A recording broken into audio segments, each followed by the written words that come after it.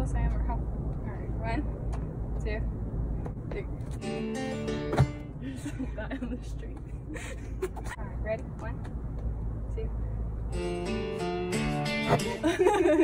Okay. We're working out. Ready? 1, 2. I definitely have high eyebrows on that one. I was like, Alright.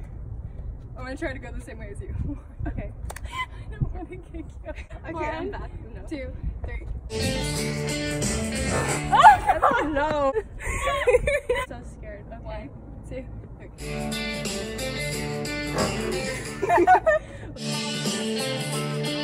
Hey y'all, I literally just got done uploading and editing my last vlog, and I think 2 or 3 vlogs ago I said that I had so many problems with my management at the place I live, and I hope I don't have any issues for a really long time. Well, it's been a week and I already have another issue. I got another note on my door saying that I haven't provided proof of renter's insurance, which I have and have had for the past like year and a half now.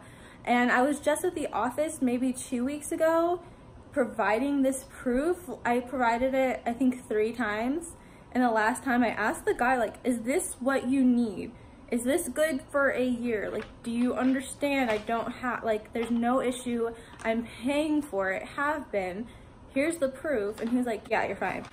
And now they're saying if I don't provide valid proof of renter's insurance in 48 hours, that's gonna be considered a lease violation. And I'm just like, what more do y'all want from me? I wanna go get my agent, I can't talk, my agent from the people I have insurance with, bring them in person to the office of my management to tell them she has renter's insurance.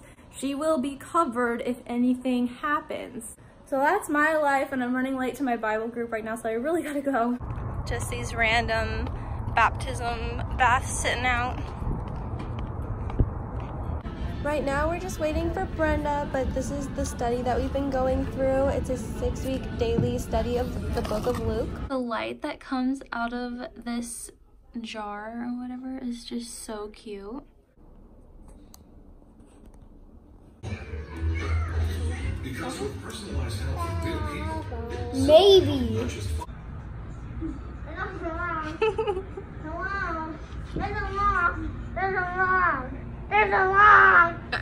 Alright, Riley's gonna cut my hair now. Yeah, but it's not actual scissors, so. And are you wearing your exceptions?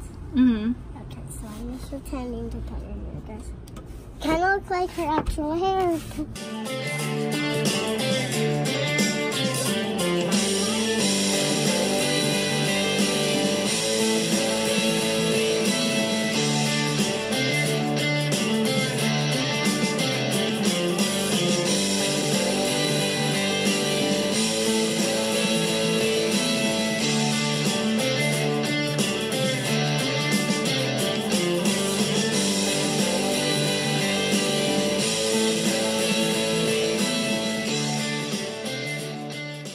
Hey y'all, I'm sorry that vlog wasn't super interesting, but for those of y'all who don't know, I've been sick for the past 2 months straight, and my respiratory system has just been awful. I already have asthma, plus I've been sick, so I didn't want to be around any fireworks or smoke, so I just went out and focused on being with friends and family this year.